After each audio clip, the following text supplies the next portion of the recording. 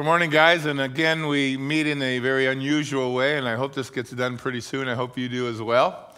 But we're going to celebrate this morning Palm Sunday, a week before Easter. And I put it out on the internet a couple of days ago, but I want to encourage you as you're watching this morning, start inviting your friends to Good Friday services at 1 and 6. Also at our Easter service, which is going to be next Sunday morning, just at 8 o'clock. We're going to still try to all meet together, but we just won't be in the same room together. But the church is not just a place, isn't it? It's people.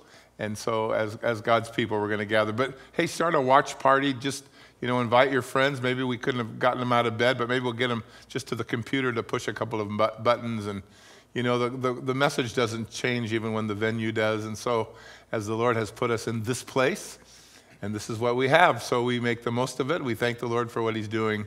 And this morning we're going to talk about Palm Sunday, that time when the Lord came to present himself to the nation, a fulfillment of years of prophecy. And then we'll look forward to this week on Wednesday night, looking at that week of Passover, if you will, and that approach to the cross, and then Good Friday and Sunday. We're looking forward to what's going to happen. So let's pray. I'm glad you joined us this morning. And we'll just ask the Lord to speak. His word never goes out void. Even if we can't look at each other face to face, we have this great, marvelous kind of tool to be able to continue to minister to one another. Father, how thankful we are this morning as we gather that you are a God who is in charge. And though around us we see panic and fear, upheaval and uncertainty, no one is sure what comes next. Everyone is kind of confined, most of them to their homes. Many jobs are lost. We don't really know where to turn. But Lord, may this be a time where we as a world turn to Jesus. That your message and your hope and your promises, your sovereignty, your oversight would become so clear. And even for us as a church, for Morningstar, may we, each one of us that call this home, find ourselves in a much better place in terms of wanting to just acknowledge you and serve you and realize that all of the things that fill our lives, which now are taken away, they don't impact at all our relationship with you. It's still the same as it was before. It's either good or it isn't. It needs improving, or it couldn't be better. So speak to us this morning as we look at your Son coming to declare who he was and why he came and what he wants to do. And may you meet with us here and with our families here in our homes as we gather together. May you be glorified, we pray, as we come to worship you in Jesus' name. Amen. Well, good morning, church. I guess we're all proving that church is not a building. So let's take some time and all worship together. Praise and honor our Lord and Savior.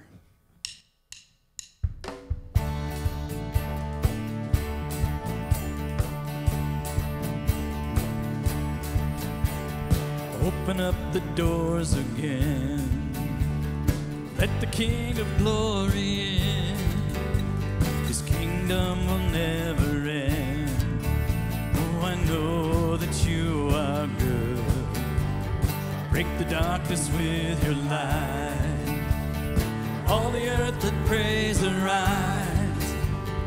Every dead place come alive. Oh, I know that you are good. I know that you are good. You will have my hallelujah.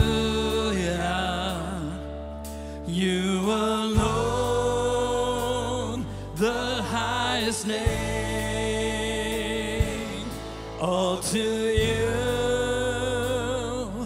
I surrender. Every breath I take, make my life your praise.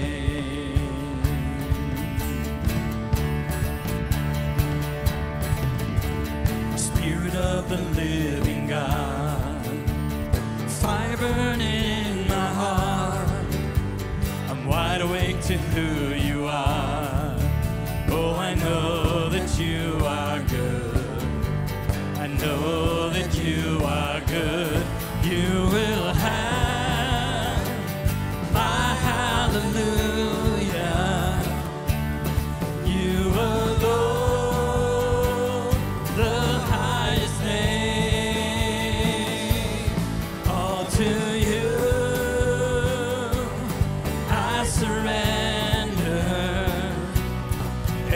every breath I take, make my life your praise. You are my strength when I am weak. You are my sight when I can't see. As praise goes up and I believe the walls are coming down. Oh, when I was lost, you rescued me. When I was bound, you set me free. As praise goes up and I believe the walls are coming down. You are my strength. You are my strength when I am weak. You are my sight when I can't see. As praise goes up and I believe the walls are coming down. Oh, when I was lost, you rescued me. When I was bound, you set me free. As praise goes up and I believe the walls are coming down. Oh, the walls are coming down. You will have my hallelujah. You alone, the highest name. All to you I surrender. Every breath I take, make my life your praise. And you will have my hallelujah. You alone, the highest name. All to you I surrender. Every breath I take, make my life your praise. 'Cause every breath I take, make my life your praise.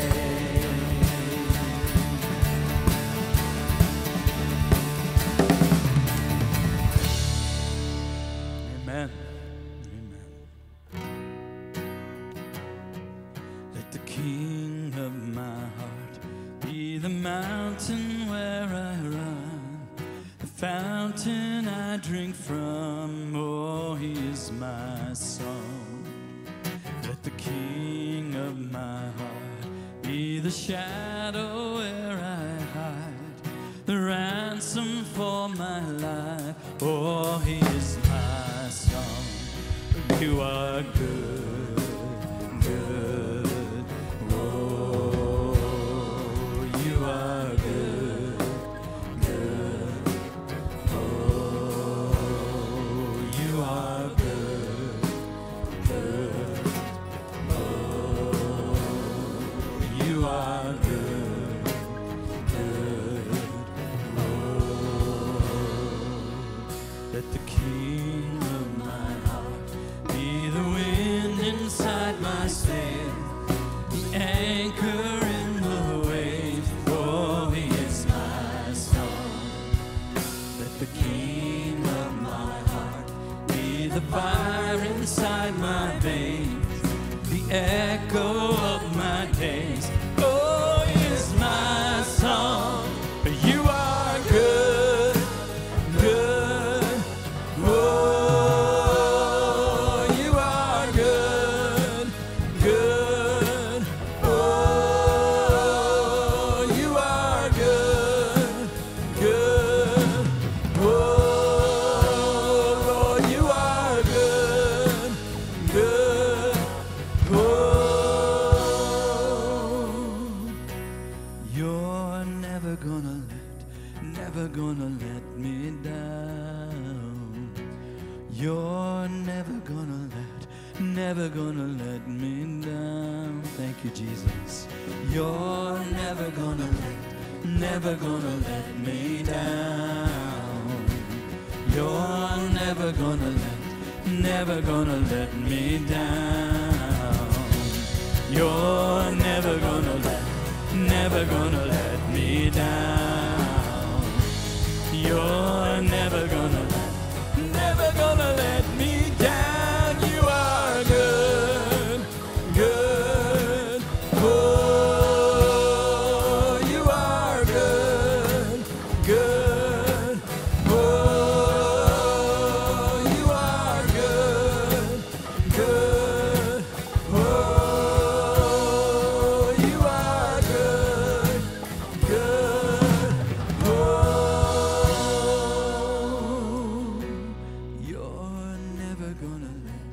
never gonna let me down.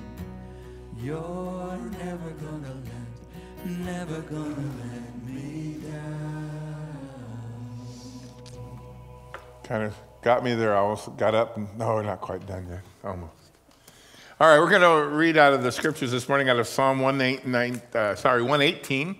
It goes along with our study this morning as well, as it's one of the psalms that the Jews would have sang as they headed up to the Passover feast in Jerusalem. So if you have your Bible with you, get it out and you can read along with us. Psalm 118. Oh, give thanks to the Lord, for he is good and his mercy endures forever. Let Israel now say, his mercy endures forever. And let the house of Aaron now say, his mercy endures forever. Let those who fear the Lord now say, his mercy endures forever. I called on the Lord in distress. The Lord answered me, and he set me in a broad place. The Lord is on my side. I will not fear. What can man do to me? The Lord is for me amongst those who help me. Therefore I shall see my desires on those who hate me. It is better to trust in the Lord than to put confidence in man. Amen. It is better to trust in the Lord than to put confidence in princes. All nations surround me, but in the name of the Lord I will destroy them. They have surrounded me. Yes, they have surrounded me. Yet in the name of the Lord I will destroy them. They surrounded me like bees, and they were quenched like the fire of thorns. For in the name of the Lord I will destroy them. You pushed me violently that I may fall, but the Lord has helped me. The Lord is my strength and song. He has become my salvation. And the voice of rejoicing and salvation is in the tents of the righteous. The right hand of the Lord does valiantly. The right hand of the Lord is exalted. The right hand of the Lord does valiantly. I shall not die, but live and declare the works of the Lord.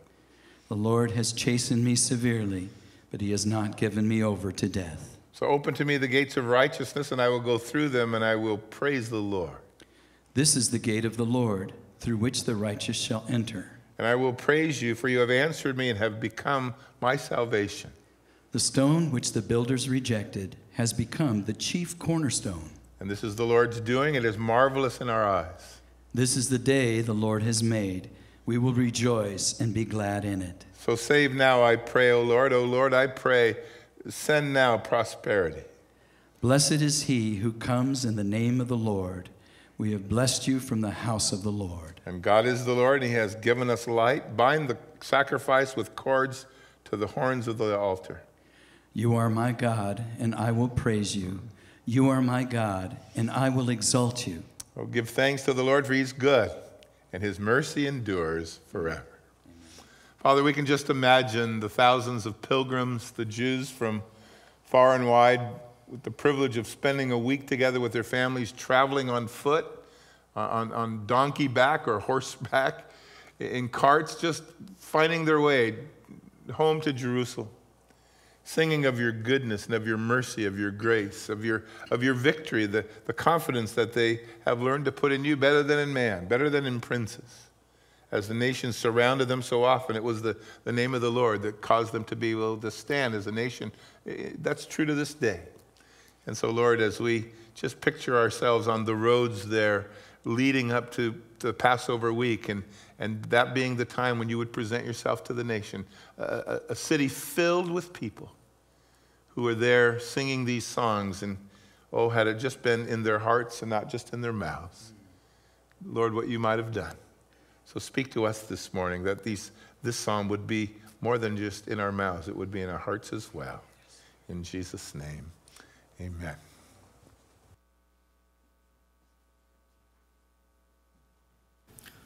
Well, good morning, everybody. Can you believe this is the 4th Sunday that we're live streaming only online?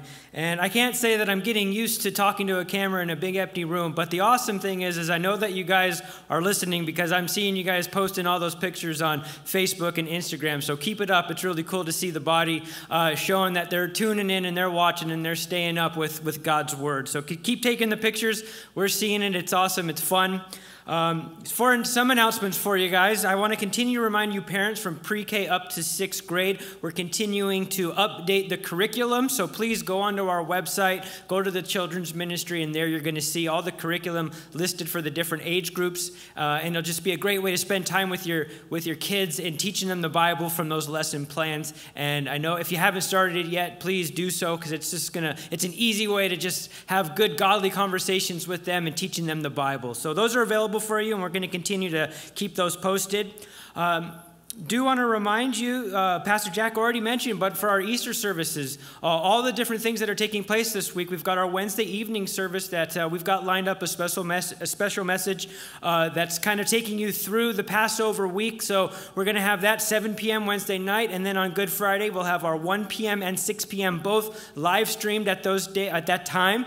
So tune in on that. And then most importantly, our Easter morning service. While we were planning on having at a field at 8 a.m., well, we're going to have it on a great big online platform at 8 a.m. So we're going to have one live stream service. And then like Pastor Jack said, invite everybody that you can. There's these cool things on Facebook. Pastor Jack referenced hosting a watch party. If you have no idea what that is, Google it. I'm sure you're very good at Googling things by now. So check that out. Say Facebook watch party, and you'll get all the instructions on how to set that up. And what you can do then is have friends that you know and invite them in. You can all watch the service together in just a private little group where you can comment, and it'll just be a great time fellowshipping in a very different but a very real way. So that's this Easter, this next Sunday, and it'll be a great time with the body. And like I said, a very different way. But we also need to understand that just because we're quarantined, that doesn't mean that Jesus and his word is quarantined. So let's be very active in using the tools that we have readily available to us to continue to share that gospel message. Because I know Pastor Jack has an awesome Easter Sunday message for us. And so I would encourage you to look forward to that and to not be disappointed, but to look forward to it and invite others, because it's going to be a great day. Also want to continue to remind you that you can continue to give your tithes online. It's very easy. Just click the give button on our website, and it'll take you to a secure place where you can do your tithes and offerings through that. We've also continued to receive them through the mail, as well as people dropping them off in our office. It's been really cool because lately more people have been taking the time to write little notes. So everyone that's handed in a note to us through the mail or just walked it in, it's been really encouraging for us as a staff to read those notes and seeing how you guys are still praying for us and lifting us up. So thank you for all of that and for those nice notes. And then lastly, just want to let you know that we're going to weather this. I know that times are different and difficult and in isolation, and it's weird.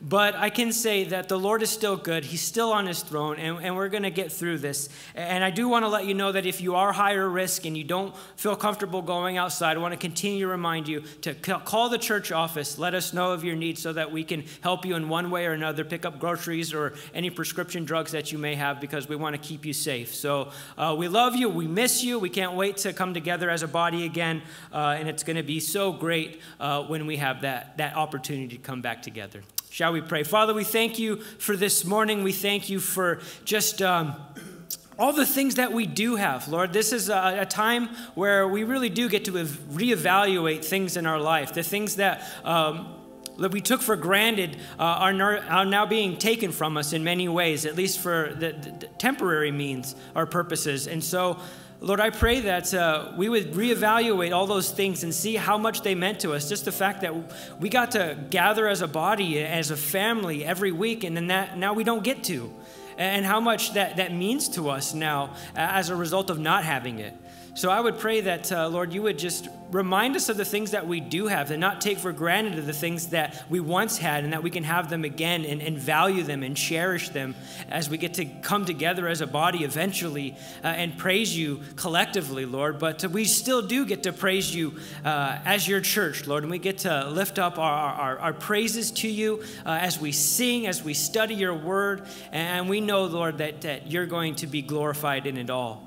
Lord, we do ask that you would continue to just protect those that are serving all the folks that are going to the hospitals and flooding them, Lord. I pray that you would just give them strength. And Lord, we do pray for just your word to go out, for revival to take root. Lord, I'm seeing all these videos of doctors and nurses praying together and seeking the Lord to get through this and to see people healed. And we just ask that you can do great and mighty things, that we would be impressed by how much you move and work, and how, Lord, so many people thought you were absent in these things, and we're going to see how you show yourself strong through all these trials and difficulties, Father. So we thank you for that opportunity to be able to see you work and move in a very different, powerful way. And Lord, we also come this morning with our tithes and offerings, knowing that you're our sustainer. You're the one that gives us all things that we need, and we've got nothing to worry about, nothing at all, because you're good. And even if the worst case scenario happened to us, then we get to be in your arms.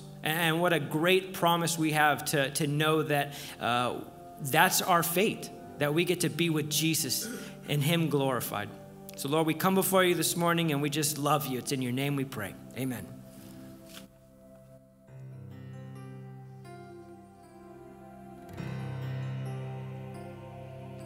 Do you feel the world is broken? Do you feel the shadows deepen? But do you know that all the dark won't stop the light from getting through? Do you wish that you could see it all made new?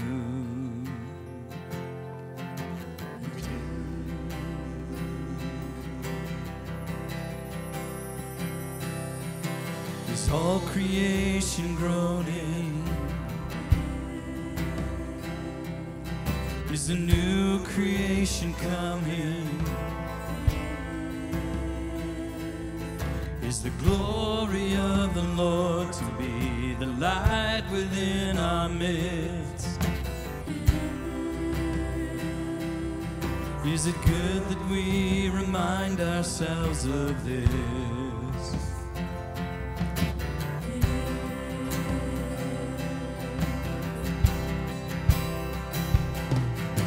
Is anyone worthy? Is anyone whole? Is anyone able to break the seal and open the scroll? The Lion of Judah, that conquered the grave. He is David's root and the Lamb who died to ransom the slave. Is he worthy? Is he worthy of all blessing and honor and glory? Is he worthy of this? Yeah.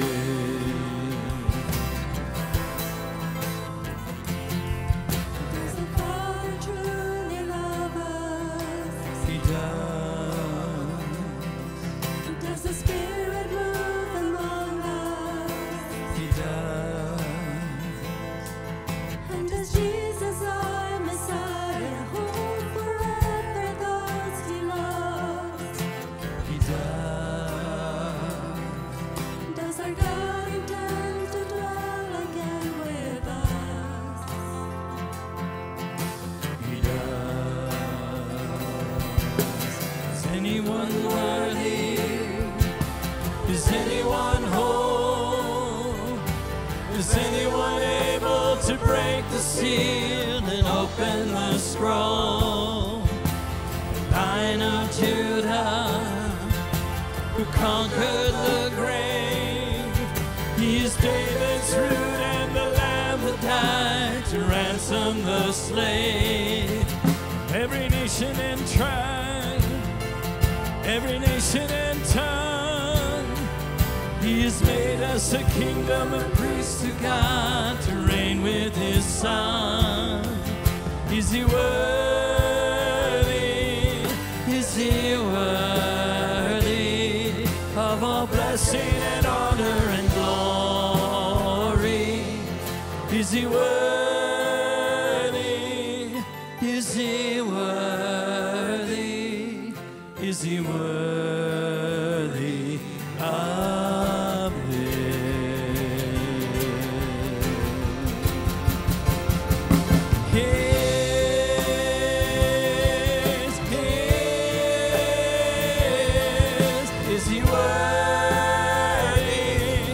Is he worthy?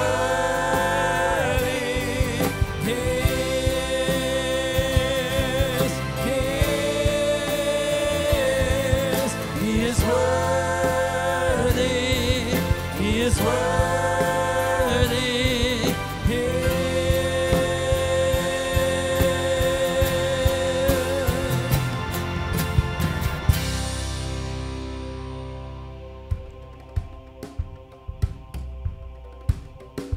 The beginning and the ending, the Creator.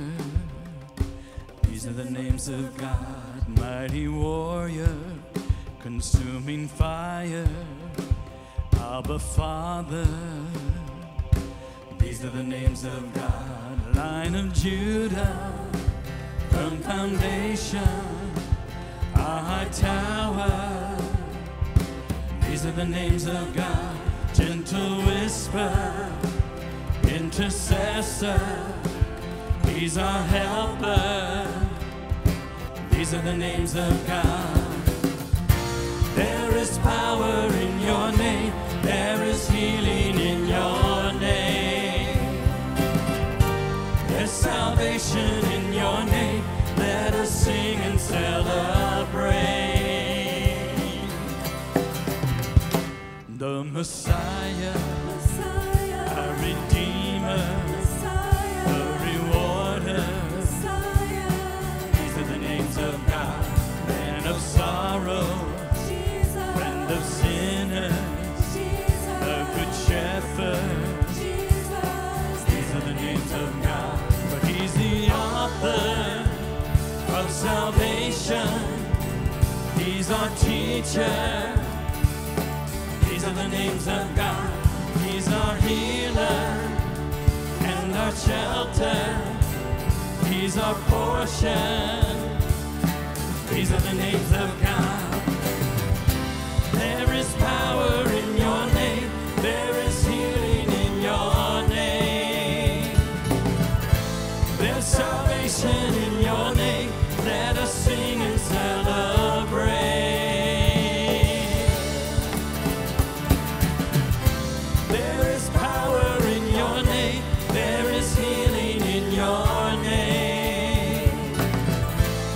Salvation in your name, let us sing and celebrate.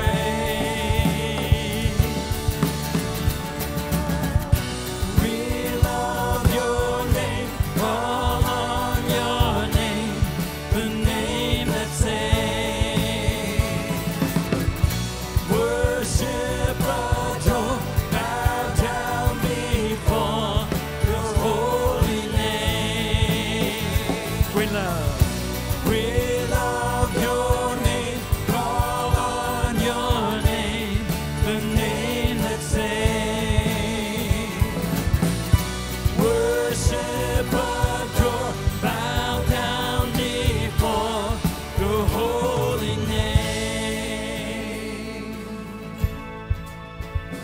Man of sorrow, friend of sinners, the Good Shepherd. Of God, it is Jesus, precious Jesus, Lord and Savior.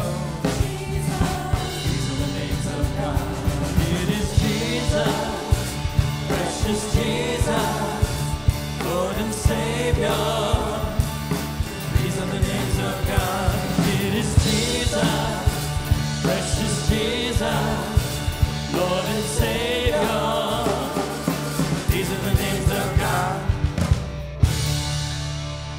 Oh Lord, amen and amen to that song. That we can not only speak, but sing your name and sing your praises. Yes. And it is in the name above all names that not only we have our salvation, but once saved, you call us to come together in your name and to celebrate over and over again the goodness that you have brought into our lives. And we can praise you, Lord, whether in times of trial or times of abundance. Whatever we face, we can sing the name of Jesus. Yes, God. May we now turn to your word, Lord, and by your Holy Spirit, anoint Pastor Jack to bring that message and anoint our hearts to receive what you have for your church here this morning.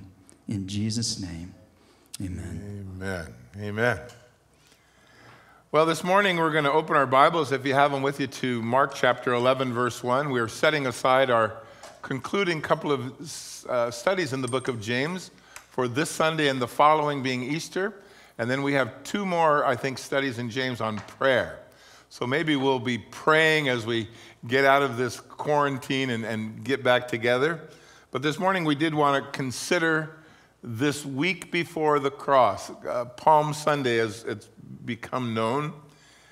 If you've read the book of Mark before, you know in chapter 8, Mark turns a corner, like most of the Gospels do actually, and they begin to look at Jesus' final one-year trek towards Jerusalem and towards Calvary. It started for the most part in Caesarea Philippi, where Jesus stopped ministering to the large crowds that had been following him, and he really begins to speak to the disciples and the much smaller group. And his message really becomes more pointed, if you will, because for the first time that year out from the cross, Jesus begins to talk about dying, about going to the cross, about being arrested, about suffering for the sins of the world, and to lay out for his own saints, if you will, those who believed in him, what awaited them at the end of this road. He even mentioned the resurrection and how on 3 days he would rise from the dead. But to be honest with you, if you've read the Gospels, I think much of that kind of went in one ear and out the other, because those that were with him had different expectations of Jesus and why he came. So beginning in chapter 8 of Mark and then through chapter 9, we get the public ministry kind of aspects of Jesus' life, those 3.5 years. And then in chapter 11, where we are this morning, we find that final week that leads to Calvary. It's interesting how God kind of narrows the focus in the Gospels as you read them collectively. There are really only 4 chapters in all of the Gospels that speak about the first 30 years of Jesus' life. You then find 85 verses which speak of those 3.5 years of ministry publicly, where the Lord reached out to those around him and to the world. 29 chapters of those, though, focused on the last week. And then even more so, there are 13 which then focus on the last 24 hours and that which followed. So everything kind of points us to the purpose of God sending his Son. He came to die, to save, to rise, and to offer life. It is indeed what we all have enjoyed. Hopefully, all of you and I have given our lives to the Lord. And if you're listening and you haven't, well, you'll have a great opportunity this morning to invite Jesus, the Savior of the world, into your life as you consider him on this Palm Sunday. From chapter 19, we learned that Jesus, on his way into Jerusalem before this day that we are going to be looking at this morning, had stopped in Jericho.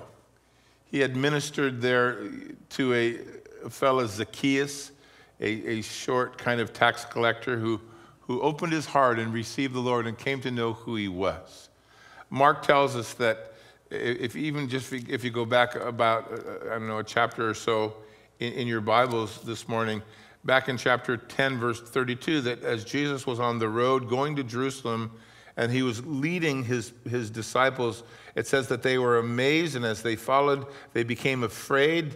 And so he took the 12 aside and he began to tell them what would happen to them. And he said this to them: "Behold, we're going up to Jerusalem. The Son of Man is going to be betrayed to the chief priests, to the scribes. They're going to condemn him to death and deliver him to the Gentiles and mock him and scourge him and spit upon him and kill him. But on the third day he would rise again." And we read there, even just last chapter, about the disciples sensed something was wrong. They became afraid of Jesus' great determination. He walked with as Luke said, with his jaw set. This was his appointment day. This is why he had come. This was the only reason that he was here, to come and to redeem man. And so on the road, they noticed a difference, and they were aware. And he told them what lie ahead. He repeats it for a year. Like I said, they're just not listening because they want to hear something else. On that 18-mile journey from Jericho up to Jerusalem, we read of Jesus' encounter with Bartimaeus, a fella born blind, and how he healed him. But if we put ourselves with Jesus and a lot of the crowds that were heading into town for this feast day, the climb from Jericho, which is about 1,000 feet below sea level, and then to Jerusalem, which is a little bit over 2,500 feet above sea level, and all the hills in between, it's a pretty harsh and arduous climb. Yet, here's where he's heading to this day of presentation to the nation and to the world. We know also from John chapter 12 that before of this Sunday morning took place, on the evening before, on Saturday, on the Sabbath, Jesus arrived just really on the backside of the Mount of Olives to Bethany, where lived Mary and Martha and Lazarus. You might remember the story. If you don't, you can go and read about it there in John chapter 12. It is, the first 8 verses or so, but it says that 6 days before the Passover, Jesus came to Bethany, and then we read where Lazarus, who was dead and had been raised from the dead, lived. And they made supper. They made the Shabbat dinner there in the house, and it says that Martha served and Lazarus sat at the table. But during that dinner, Mary took out what turned out to be a very expensive pound of a very expensive oil, spikenard, as we read in the Bible. She anointed Jesus' feet and then wiped it with her hair, anointing him. And Judas, one of Jesus' disciples at the time, the one who would betray him, we are told, asked about the fragrance in the house and what that meant. And he said, that was such a waste. It could have been sold for what he said would be a year's worth of income. What a waste of money and time. We could have given it to the poor. But John writes he had the money box, and he was known and prone to kind of help himself to it. But Jesus said to him and to the rest, "You leave her alone. She has prepared me for my burial, for the day of my burial. You'll always have the poor with you. You won't always have me." And so even the day before what we're reading here in Mark, Jesus had just spent a couple of miles away, and he had this dinner, and this had taken place as Mary had come just prophetically, and whether she knew it or not, just to anoint him for his burial, which was now less than a week away. John tells us that many of the Jews in the city during the Passover had come to this house during the week because they had heard about the resurrection of Lazarus from the dead recently. They wanted to know if it was true. They wanted to ask him if it was true. They wanted to, I think, maybe touch him and be sure, But John writes that because of that, many came to the Lord because of it, began to believe in Jesus. And so God was already doing that great works, but as that was going on up the hill in town, the chief priests and the cohorts were plotting not only to kill Jesus, John 12, verse 10, but to kill Jesus along with Lazarus. Now, just to put an end to this testimony that was being heard. And so here Mark picks up the story, if you will, on that Sunday morning in Bethany. The word Bethany means house of dates. And then in a little city called Bethphage, which means a house of unripe figs. And he tells this story to us beginning in verse 1. Now, when they drew near to Jerusalem, to Bethphage and to Bethany on the Mount of Olives, he sent 2 of his disciples, saying to them, "Now go into the village opposite you, and as soon as you've entered in, you'll find a colt that is tied, on which no man has sat. Loosen him and bring him. And if anyone says to you, 'What are you doing this?' or 'Why are you doing this?' you just say, 'The Lord has need of him,' and immediately he will send you here." And so they went their way and found the colt tied up by the door outside the street, and they loosened it. And some of those who stood by said, "What are you doing, loosening the colt?" And they just said as the Lord had commanded, the Lord has need of him, and so they let him go. The vista that you get from the Mount of Olives is probably one of the most beautiful that you'll have in all of Israel. Because of the hills that surround the city, there is really no better place to look at the east gate, to look at the temple area, to look at the place of worship, the entrance into the city. As you get from Jerusalem, we take all of our groups there. It is about a mile from there to the entrance across the Kidron Valley. The place of Gethsemane is just kind of at the bottom of this hill. It is the most remarkable view. And so it is there that Jesus is going to ride down, if you will, to present himself to the people. It is from that vantage point that he will come. And so he will ride down the mount towards the entrance of Jerusalem. We have a privilege when we are there to be able to meet together near the Garden of Gethsemane in a private garden with a lock and a key where we just got to get in and sit around and read together and contemplate all of these verses. Hopefully we will be there again in March of this coming year, 2021. So Jesus, on that early Sunday morning, we are told, commissioned or dispatched two of his disciples to go to Bethphage. It seems that upon entering the town, they saw this colt rather quickly. No one had sat upon it. It was a wild animal. They were told to loosen it and to bring it back. And if anyone had any questions, that they should just tell them the Lord needed it. Because remember, this is God's plan. These are God's issues. This is 4,000 years, if you will, of prophecy and pointing to these things to be so. And so we find ourselves just marveling as the Lord puts all of this together. We read in Luke chapter 19 that there was some questions asked of the boys, that they did allow them to go. And I always find it so interesting that, the Lord knew every detail, every step. Somehow he had it all arranged. It was all worked out, as it always is. This ride would be, like I said, known as the triumphant entry of Jesus. It was kingly in the sense that this was the way that so often victors were presented. If you know anything at all about Roman history, for example, you know that when a Roman general went to war and fought other countries, upon his return home, if he'd been victorious and gained land and all, or gained prisoners of war, or gained booty, if you will, cash or holdings, that more often than not there was a new archway built for him. And on the archway relief, there were things that would speak about his victory as he rode back, to the kingdom. If you've been to Paris, you know that the Arc de Triomphe is an arch. It's a fake one. It wasn't really built for anything in particular. If you go to the Roman Forum in Rome, there is a real one there.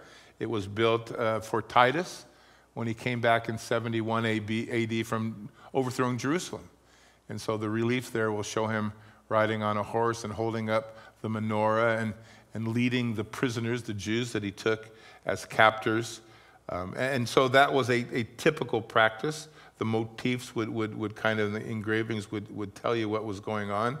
Jesus' triumph, though, was a little different. Whereas these kings would ride in, or these generals with chariots and horsemen and fighters and oftentimes chained prisoners, Jesus was going to ride in not very noticeably, with a group of poor peasants, with ragtag fishermen, with children singing Hosanna in the streets, while the religious folks and the ones that we would, maybe give honor to, at least they did in that culture, stand angrily by.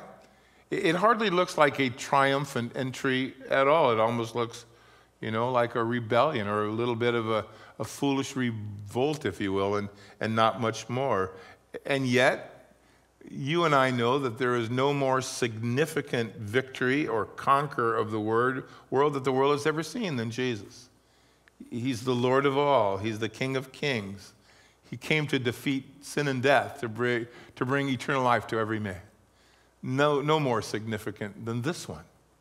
But it didn't look that way on the outside. Matthew, in writing his gospel, which is a gospel that was written to the Jews, and so you'll find a lot of Jewish Old Testament quotes without much explanation because his audience was expected to know it. He quoted out of Zechariah chapter 9, and he said, as he quoted out of Zechariah, "Rejoice greatly, you daughter of Zion, and shout, you daughters of Jerusalem. Behold, your king, he's coming to you. He is just, he has salvation, he is lowly, He is riding on a donkey, a colt or the foal of a donkey. A not so subtle prophecy about this day. And yet it was written in 487 BC. Matthew quotes it. He even says, as a large group of people were following, that he said that this is what the prophet says. And the disciples went and they did as Jesus commanded. They got that colt because the Lord did need it. This was part of the prophecies that the prophets had spoken so that no one would miss the Messiah that was coming. No ordinary day. This is the day we read that the Lord has made. But isn't that always the case? You know, the day that you meet the Lord and you know him for who he is and why he came, that's not an ordinary day. That's the day your life goes from death to life, from darkness to light. This is the day your name is found in the book of life, and the Holy Spirit comes to dwell within you, and the slate against you of your sins and trespasses is washed away by his blood. This is no ordinary day, the day that you recognize the Messiah. Well, this was the day that he came to present himself, to show himself to the people, that he might invite them to come and to follow him. We just read it. This is the day which the Lord has made. Let us rejoice in it and be glad in it. So the picture from Zechariah is complete here. Notice in verse 4 here, just tell them that the Lord, verse 6, verse 7, that the Lord has need of him. The Lord has need of him. What a statement. I love the picture of the Lord, the Creator, the Lord of all, saying to the disciples, yeah, you just tell them I have need of that colt. And I love the picture because God, in my understanding, at least in the biblical sense, works on the partnership principle. You know, it isn't that he needs us or that he needs our help. He's self-sufficient. He's the Lord over all. And yet he has chosen to work through the lives of those who look to him so that we can partner with God and God partners with us. And so the disciples got to be a part of this day and to see the miracles that had been taking place. You go out into the world now and you represent the Lord. And as a result, he kind of condescends to us. He's not ashamed to be called our God. But you'll find that throughout the scriptures. Jesus came to earth and he was laid in a manger, in an animal pen. He later borrowed a boat to preach. He worked out of a house of somebody else in Capernaum to minister to folks. He rented an upper room, or it was given to him. He now borrows a donkey that he's about to give back. It won't be but a week. He'll be laid in a borrowed tomb that he'll just need for the weekend. But in every one of those, he didn't need us, but he involves us. And so when the Lord sends the disciples and says, the Lord, verse 3, there has need of him. I might have misquoted here a minute ago, but verse 3, the Lord has need of him. How important that we realize that the Lord would like to say that to you today. Does he need you? No, but he needs you because this is the way that he has decided to work. So look, there's people on your street don't know the Lord. There are folks in your life now that are terrified, that don't know what to think, and you have answers. The Lord has need of you. And if you're willing to go out and to proclaim his word as these disciples, just, what do we tell them? What do you mean the Lord has need of you? That's not going to be enough. They're not going to let me take his hand. You just tell them what I told you. And God honors his word, and he uses it in the lives of those who speak it. So the boys go. The Lord has need. The Lord worked, and they found themselves to be useful. Let me ask you something this morning. What do you have that the Lord needs? I don't mean needs in the sense of he can't live without. I mean needs in the sense of he has given them to you so that you could use them in a way that he desires to serve him. It's a pretty interesting picture, isn't it, that these boys get to be a part of this very important day, though they themselves were not yet at all convinced of what he had come to do or why he was doing it. But they were listening, and God was about to speak. We read in verse 7 that they brought the colt to Jesus. They threw their clothes upon it. He sat down, and they spread their clothes on the road, and others cut down leafy branches from the trees, spreading them on the ground or on the road. And those who went before and those who followed began to cry out, Hosanna. The words mean save now. Blessed is he who comes in the name of the Lord. Blessed is the kingdom of our father David that comes in the name of the Lord. Hosanna in the highest. The disciples did what they were told. They found things just as the Lord said. The timing was precise and perfect. The day and the hour had been selected from eternity past, and the mode of entry was now God had carefully chosen it. And so Jesus sits down on a wild donkey. Probably not a good idea to follow that example. But like everything else except man, the animals submit to the Lord. You don't find them fighting God. We only find man doing that. How exciting must it have been to be in this group in this morning?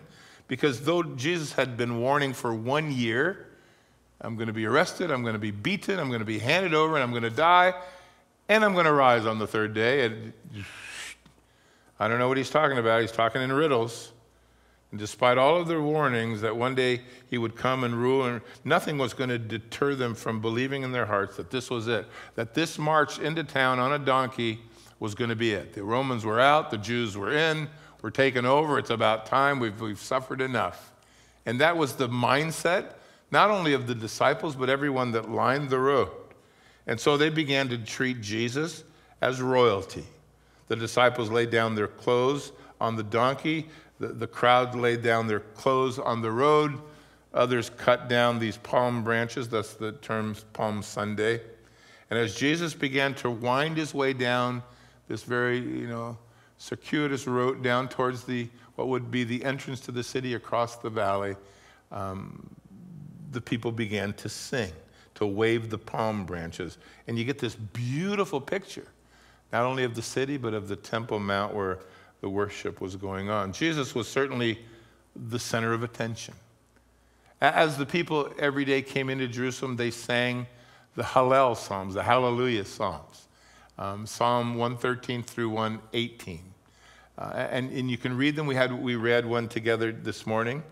But as you read them, you can put yourself on the road there, and the words begin to mean something as they came to look for the Savior. Up to this point here in our story, Jesus had always withdrawn himself from as much public notice as possible. He actually seemed to run away from public acclaim rather than to find it. You read in Matthew 12 when he was after the healing of the fellow in the synagogue with a withered hand, that the people began to come and they wanted to kind of make him king, and maybe this is the guy. And it says in Matthew 12 that Jesus withdrew himself from them, that he stepped away. That wasn't the plan. His time was not yet. This wasn't the time yet, but today, this was the time. When the crowds, after the feeding of what we call the feeding of the 5,000, which was just, men plus women and children, maybe 10,000 or more folks were fed. They came in John 6 to forcibly try to make him the king. And again, it says that Jesus walked away as they came with force, and he went into the mountains by himself because it wasn't time yet. And so he walked away from their applause. In John 7, when he told his family about maybe going up to Jerusalem for the feast day, they said, if you really want to be attracting attention, if you really want people to believe in you, you should go on a much more public kind of approach and let yourself be known. But it says that Jesus didn't go, and he went in secret, kind of quietly, because the time had not come. But this day was different. This is the day that God had been planning for. This was the day that his son would be presented officially as the victor in the world, as the Savior, as the fulfillment of literally every scripture that pointed to this day. On this day, Jesus invited honor. He invited the glory. He willfully received the worship. We read here in verse 9 that the people cried out. Luke records them crying out with a loud voice. I miss your singing. I know you didn't always sing. I've looked around. Some of you just sat like this. But many of you sang, and I can't hear any of that right now. But what a great time. Isn't worship the best when it sounds really loud? And if you put yourself on the Mount of Olives, If you sing really loud, you can hear it in town a mile away. If Pilate had been there in the Antonio Fortress, which was up at the other upper end of the Temple Mount, he would have heard the commotion. We miss that kind of worship. We don't have it now, but we'll have it again. And hopefully you're all home practicing and bring your voices with you. Even bass voice. We'll take bad voices at this point. Horrible voices. Because God's tone deaf. He just looks at the heart. Anyway, notice that we read here in verse 9 and in verse 10 that the people began to take a portion of that Hallel psalm. In fact, these are verses that come out of Psalm 118. We read them this morning, where they began to say, "Save now," which is the word for Hosanna. It is the cry of the people for their Messiah, for their deliverance. This was their expectation. This was their emotional outlook. Like I said, they haven't been listening because they have a different opinion. A lot of people today, they don't hear the gospel because they figured out, this is how I get to heaven. This is what I do. This is what God wants. This is what I'm willing to offer. If he's not happy with that, I got nothing. Well, that's foolish because he writes the rules. He's God. You know that old thing about it's my ball, I'm taking it home? Well, this is his world. And he'll demand of us what he desires. So he being a good God has provided a way. They saw Jesus as a deliverer, but not in the way that they hoped for. And so as they began to be, kind of frantic in their singing, what they longed for was a political deliverer, someone who would lead Israel out from under the Romans. And the fact that he had said clearly and constantly, I'm coming to die, I'm coming to give my life. This same group of singers would by the end of the week be singing a different song. And they would be screaming for his blood. We have no king but Caesar. We don't want this man to rule over us. May his blood be upon us, upon our children. Why? Because he didn't fit into their expectations. The salvation that God provides through his son will probably not fit into yours either. We have learned over the years in our world that it's all about what we earn. It's about our own efforts and our intentions. But there's a bigger problem that we have sin in our hearts. We've fallen short, and you can't hide that in your life or anybody else's. You can see it. So our goodness can't get rid of the sin, which requires death. We sin, we die. God has a better plan. He'll die in your place eternally through his son. You get life. Simple as that. There's this exchange. That's God's plan. I don't like it. Well, you may not like it, but it's his plan. Well, it doesn't seem right.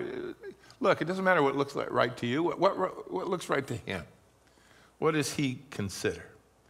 And so the people were thrilled, but they didn't see a need for him in their own lives.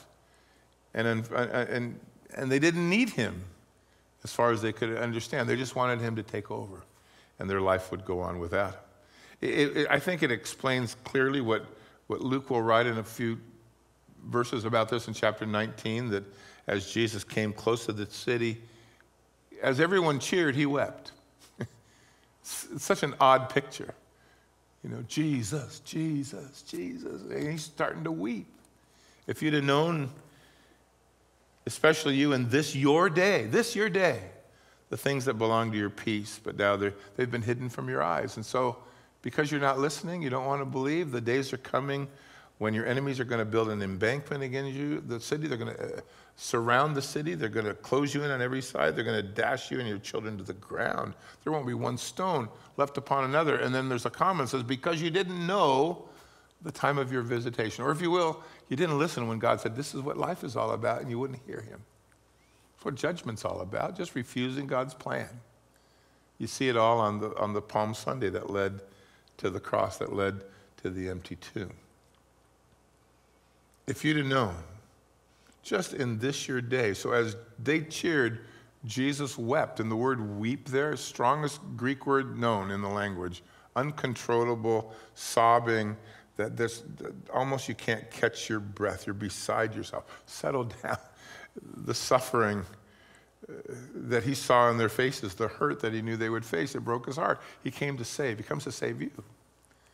But if you won't listen, he'll weep, because his intention is that you would have life, especially in this your day. This day was so important because, for one thing, this was the 10th of Nisan in the Jewish calendar, in the calendar for your Passover. It was the day the family went out and picked a young lamb to bring her into the house, to sleep in your bed, to sit at your table, to hug the kids, a lamb that was slated to be slain as a Passover sacrifice.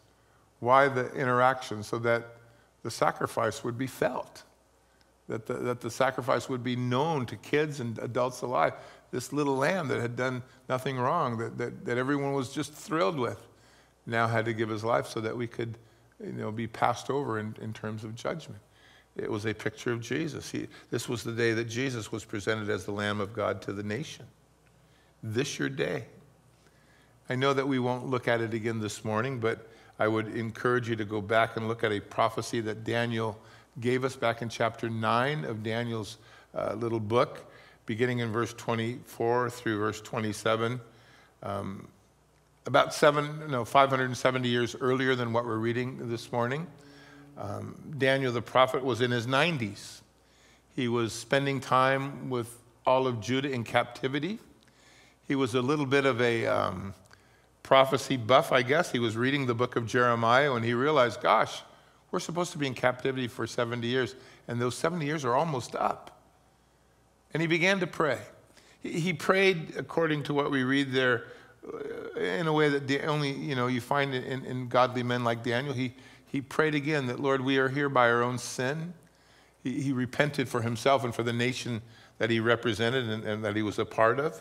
He asked the Lord to show him what might come next. And even at 90, could I play a role in the repatriation of the land? And the Lord, as he was praying, sent the angel Gabriel to him to give him an answer. And it was a far greater answer than he ever, I think, expected, because what follows there in those 4 verses is a word from the Lord that is a word for God's complete dealing with the nation of Israel from the time of Daniel's prayer to the time of the Lord's return. So you are given a picture of God's dealing not with individuals, not Jews or Gentiles, but with Israel, the people that he chose for himself. What follows in those verses is God's national plan. And they fall into kind of a couple of different categories. I would recommend to you a book I've recommended for years. It was a book written by a fellow named Robert Anderson, Sir Robert Anderson. He was the head of Scotland Yard for years, but he was a man who deeply loved the Lord. He went through the promise there from the Lord to Daniel, worked out with great clarity and preciseness the times, and we have a lot to be thankful for. Daniel writes there in chapter 9, verse 24, 77s are determined upon my people, or your people in your city, if you will, to finish the transgression, to bring an end to sin, to bring reconciliation for your iniquity, to bring in everlasting righteousness, to seal up the vision and the prophecy, and to anoint the most holy. And so as you begin to read, God speaks about 6 very important things that are going to happen during this 77-year periods. The words are Shabua, Shabium, yes. 77s, that's really what the words are translated. It literally means here's 77-year periods in which God will accomplish these things. And he lists 6 of them. 3 of them are negative. 3 of them are very positive. 3 of them deal with sin. The last 3 deal with God's kingdom. The first 3 are accomplished when Jesus comes here to die. He comes to finish transgression.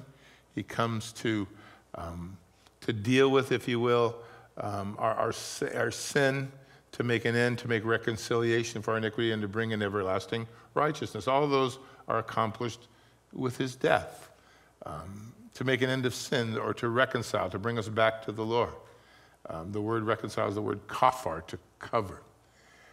The last 3, that Daniel mentions are to bring in everlasting righteousness, seal up the vision, anoint the most holy. All of that takes place when the Lord returns to rule and to reign upon the kingdom. But in the meantime, we have this 77-year period where all of those things are accomplished.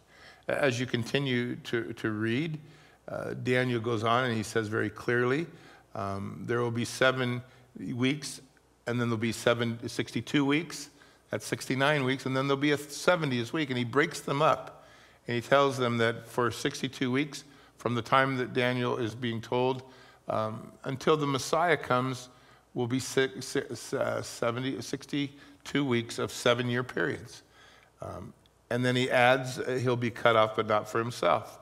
Before that, there'll be 7 sevens of 49 years where the city will be built and all, and the roads will be finished. And so Daniel gives to us a very clear timeline of God's dealing with and his promise for keeping this special day when the Lord will come. And so if you go back into the Old Testament, we read that God, through Artaxerxes, gave Nehemiah a commandment. It was March 6th, 445 BC. And he said, now go and restore the city. And from that day, we then begin to count these, 7 weeks and then 62 weeks, or 69 weeks of years, 173,880 days, I believe, when you use the Babylonian calendar. And counting the leap years in, Sir Robert Anderson determined that the Messiah should show up to present himself to the nation on the 1st of Nisan, which is April 6th, 32 AD. And so I think you can label this chapter April 6th, 32 AD, the day that the Lord had made for his son to ride into town on a donkey, as the people sang the praise songs of the coming Messiah, and everything fits together. Jesus would be cut off, but not for himself. But he came to make an end to sin, to provide reconciliation for men that have fallen into iniquity, to bring everlasting righteousness to someone's life. And he came to do that. Why then did Jesus weep? Because the nation around him wasn't willing to believe in him. And so he had come to save, but he can't save those that refuse him. Within 37 years of what we're reading, the Roman army will come, the 10th Legion, under Titus, and will destroy Jerusalem. Will send every Jew in town running for their lives. And by the 71 AD, everyone will have left town. And there won't be a Jewish state until 1948, when God is again bringing them home. So there's been these 7 sevens, the building of the city under Nehemiah and others. There's been this 62 more weeks of years that bring us to April 6, 32 AD. And then there's this 1 7-year period left, and that's on hold now, because God's not dealing with national Israel right now. He's dealing with the world individually. So Gentiles and Jews get saved individually. But when the rapture of the church takes place and God is through with the church age, then there's a 7-year period still awaiting us, the tribulation, God's final 7 years of dealing with the world, reaching out to them by a vehicle mostly through his nation, through his people. And then that'll be it. The Lord will come and establish, himself, if you will, upon the earth to anoint the most holy and all, seal up the prophecies and the vision and all. Everything will be fulfilled at that point. So when you read in here, in this your day, it should move your heart, because this was indeed the day that the Lord had made. And if anybody was paying attention, reading their Bibles, looking at what we saw even in the Psalms, they would have at least entertained the idea that maybe this is the Messiah. The problem for them was they didn't apply it personally to themselves, and maybe you don't either. You talk about God, I know God, I believe in God, I love God, I pray. Great.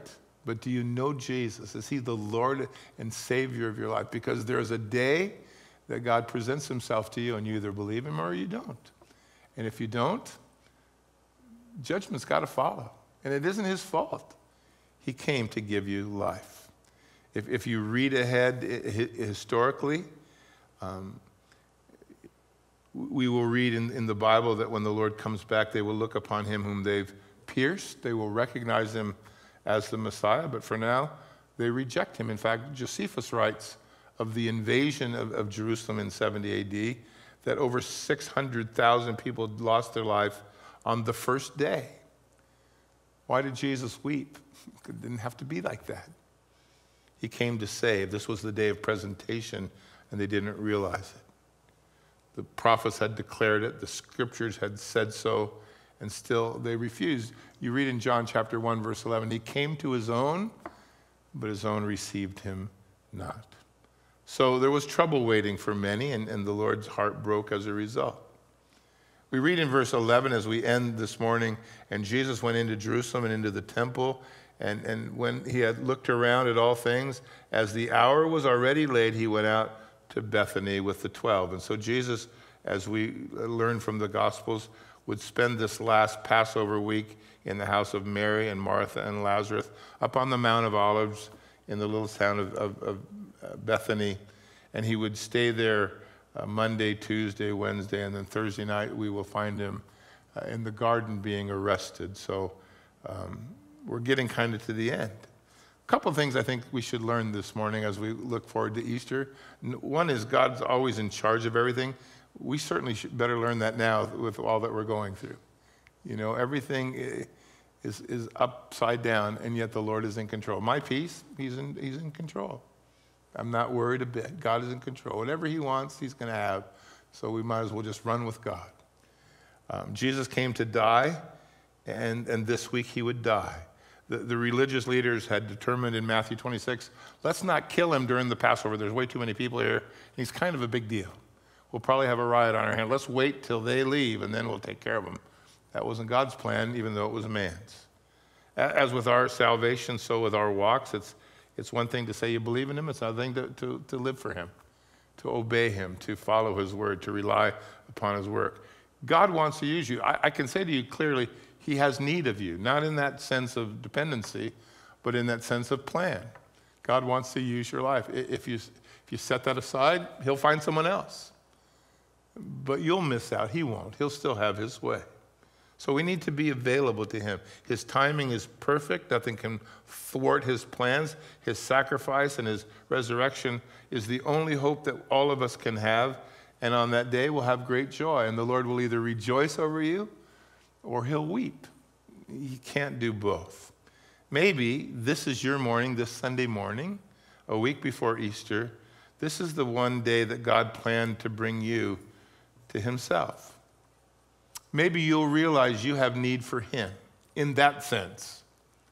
Without him, you can't be saved. If you'll come to him, he'll receive you, and he'll give you life. That's really what Easter is all about. So when we have our study on Wednesday night, when we're going to look at some of Jesus' dealing in town during this final week, when we meet on Good Friday to talk about what does it mean to go to the cross, when we talk at Easter about what the Lord accomplished for us, it all ties back to his purposes here. Today is the day the Lord has made to save you. If you're not saved, come and be saved. That's God's heart and his invitation. Father, thank you this morning as we sit together for your word to us, and how important it is that we look at this day, this Easter week, this Palm Sunday, as the day where, Lord, you had made this plan for thousands of years. It was your plan to arrive on that day and present yourself in this way, and to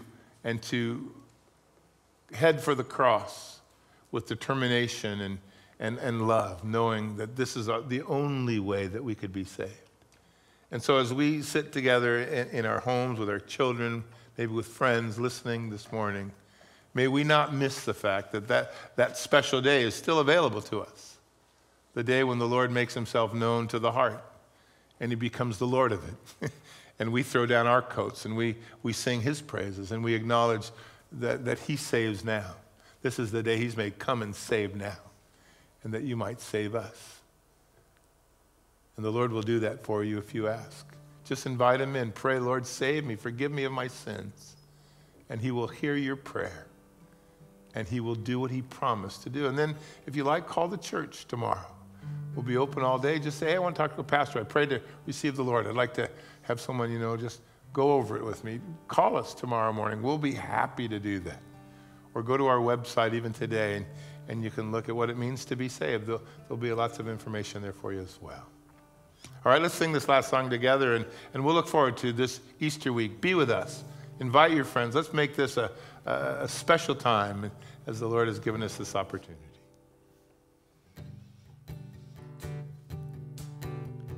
Praise is rising, eyes are turning to you. We turn to you. Hope is stirring, hearts are yearning for you. We long for you. 'Cause when we see you, we find strength to face the day. And in your presence, all our fears are washed away, washed away. Hosanna, Hosanna, you are the God who saved us, worthy of all our praises. Hosanna, Hosanna, come have your way among us. We welcome you here, Lord Jesus.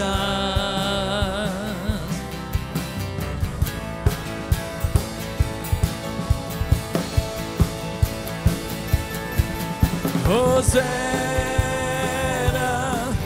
Hosanna, you are the God who saved us, worthy of all our praises.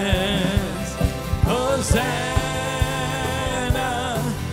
Hosanna, come have your way among us.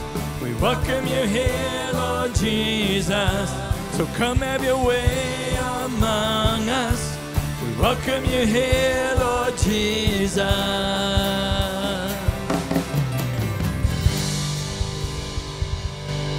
Father, how thankful we are that this is Easter week, and we have at the end of the week great hope for eternal life.